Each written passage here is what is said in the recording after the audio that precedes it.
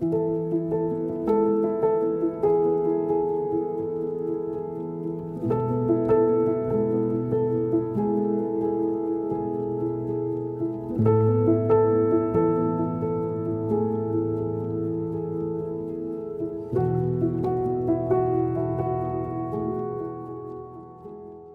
guys, Arleesha here and welcome to another video. Today we're going to be hanging out in my sketchbook for a bit and trying out these Promarker watercolor markers from Winsor & Newton. I'm pretty excited because Winsor & Newton actually reached out to me and sent me these markers as well as a couple of other supplies, but we're going to be focusing on the markers themselves today.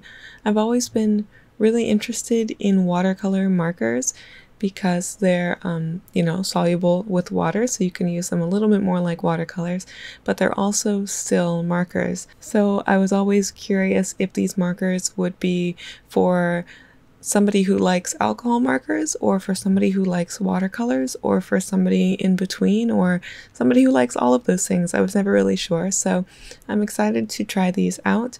These are pigment-based watercolor markers, so they vary from other brush markers, other water-soluble brush markers, because they're not dye-based. They use pigments, which generally makes them more light-fast, and it affects the way that the paint reacts too. These markers feature a felt brush tip on one side and a smaller little bullet nib on the other side. The fact that they are pigment based instead of dye based affects not only the light fastness but also how the colors work and react. You're not going to have that same separation of dyes that you do with dye-based markers, and they're going to spread and blend a little bit more like watercolors. I was kind of hesitant and unsure about these markers when I first did some research on them, as I found that some people who used them had trouble blending out or softening out or diluting the color once it was applied to paper. And I found the exact same thing when I first started swatching them. One thing that made a huge difference here is that you'll notice for my swatches, I'm using the brush tip side and not the bullet tip. If you use that smaller fine point tip, you're not going to get as much pigment on the paper, while using the brush tip allows for the color to come out and flow a bit more easily. You get a lot more pigment out of that side, and it spreads a bit better. Even so, because the brush tip is still a tiny bit abrasive in just the way that markers work, not all of the color is able to be moved around, and it varies a lot from color to color as well, so they're not all the same. Like some of the colors, like the cadmium red hue, I think, the cadmium red hue and the black and the Prussian blue hue, those colors reactivate and spread very nicely, where colors like the alizarin crimson, the yellow ochre, the lemon yellow, those colors are kind of difficult to get a bit more color out of them. You can get a little bit, but it's not as much. That doesn't necessarily mean that those colors are worse or not as good. And what I found with supplies like these is it just means that those colors can be used for different purposes. Maybe you want some areas with lighter color, so it's nice to have ones that don't spread as much. And we'll talk more about the differences between the individual colors and how I use these markers in a second. Hopefully you can see some of those differences here, how every color is a little bit different. Some of them it's really easy to get a lot of pigment out of them. Some of the colors just stay a lot lighter and you don't get as much color out of them right away.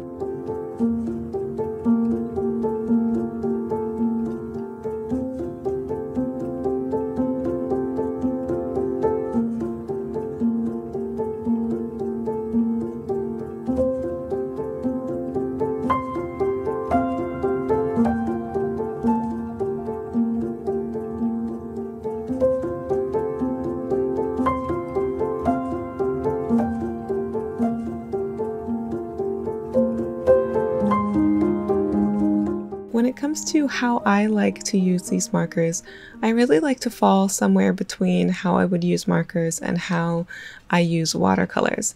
Technically, you can use these more like watercolors in that you could maybe color some color onto a palette, and then just pick it up with a brush. But if I'm going to do something like that, I might as well just use watercolors because it's something I'm more familiar with and I know how they work. And then I don't have to open and close a bunch of markers every time I want to do it that way, when I could just be using regular watercolors out of a pan or a well.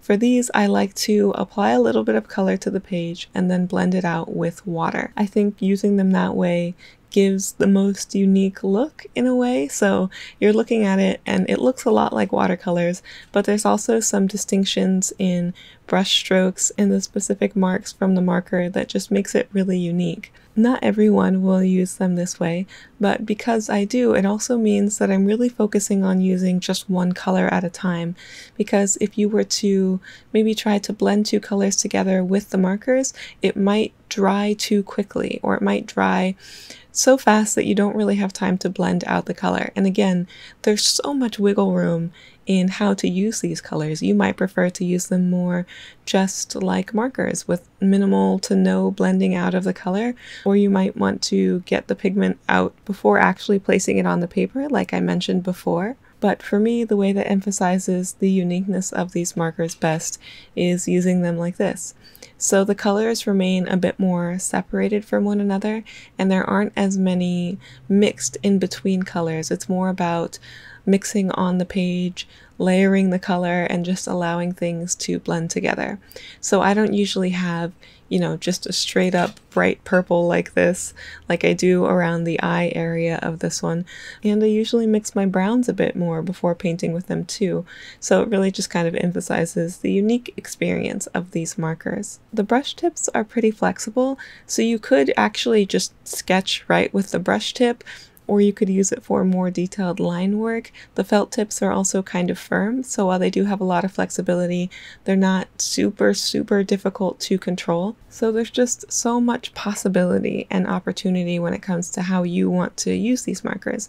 A little bit of a disclaimer that I forgot to mention before. While the company did send me these products for free, we were actually working out a plan for Instagram, and I chose on my own to make a separate YouTube video about these, so they're not paying me for a YouTube video or anything like that. But I did mention to them that I would make a video about these markers if I thought that it was something that you guys would be interested in, and I am having a lot of fun with these, so I really did want to talk to you guys about them. When it comes to water-based or water-soluble markers that I've used in the past, it's been a while now since I've used them, but I have in the past experimented with the Arteza brush markers as well as the Tombow brush markers. Those are both dye-based, so they work a bit differently, but I had kind of established a similar technique when using those. I like that when you spread these colors out and move the pigment around with water, it feels so much more like watercolors than the other dye-based markers, and that is so much fun. If you're the kind of person who wants to use these a little bit more like watercolors, kind of like what I'm doing, and you're also really detail oriented, so you like to have really specific details and have complete control over your art supplies, you might have to work out a different technique or strategy for using these, or they might not work for you as well. You can't always control how much of the pigment you'll be able to move around once you place it on the page. It was definitely a much looser experience for me. I don't have as much control blending these out and moving the pigment around as I do with watercolors, and that just comes from applying that pigment directly to the page.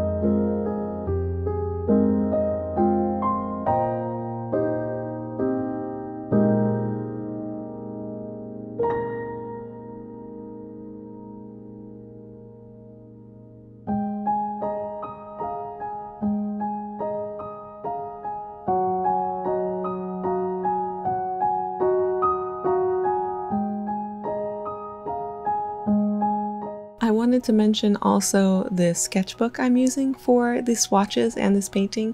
It's the Strathmore Watercolor Journal, which I have been using for lots of different things lately. It's actually not my favorite to use for watercolors because it's difficult to layer colors because things lift so easily in this sketchbook, which is exactly why I used it for this practice and for this video, because I wanted paper that was going to aid and assist in lifting the color, because I knew that that was going to be a fight I was going to have already trying to get the color to move around.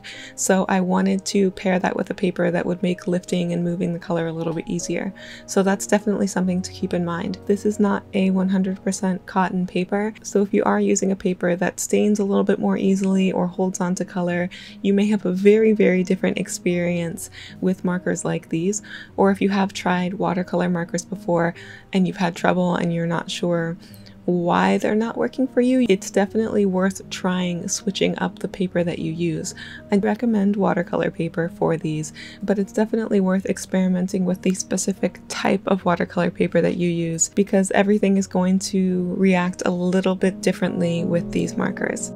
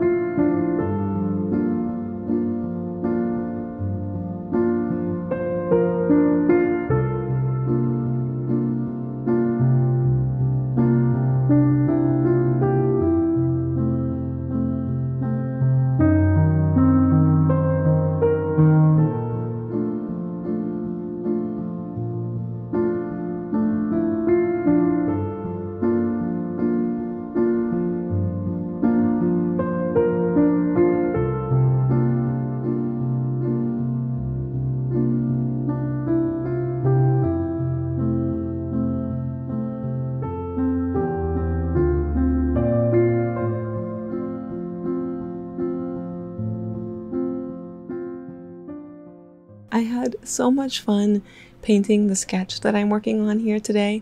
There was like an in-between middle phase that I really liked before I started coloring in the hair, and part of me wishes I had just left it right there at that in-between phase, because that green went a little bit crazy, a little bit wild, and I ended up mixing in some red and some other colors to tone that color down.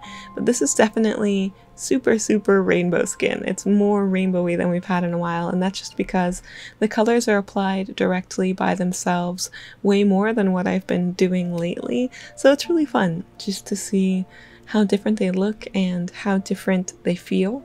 I do think I may have overworked my paper a little bit in the end when it came to this, but it was still a lot of fun. It was a great sketchbook exercise, and I think that these markers could be really fun for building small limited palettes, so focusing on just a couple of these colors. I really like how the blues and the browns blend together, so that burnt umber is really nice, and that together with the cerulean blue or the Prussian blue, which is actually, those both are based with phthalo blue, and I think the Prussian blue has like a black pigment in it as well. But yeah, I really like the blues and the brown together. I think it would be really fun to work with just those and maybe one of the reds. So lots of different possibilities with these. Let me know if you guys have tried watercolor markers before, if you've tried pigment-based markers or dye-based markers. I really want to hear what you think about these and if you think it's something that you would like. As always, a huge thank you to my patrons and my YouTube members. Patrons, you can find a high-resolution digital download of this over on Patreon that I will be sharing very soon, and anyone can check out either of those two platforms if you're interested in supporting this channel even more than you already are by just being here. So thank you also for that, for being here. I hope you guys are doing well and that you've enjoyed this video, and I will see you all next time. Bye bye!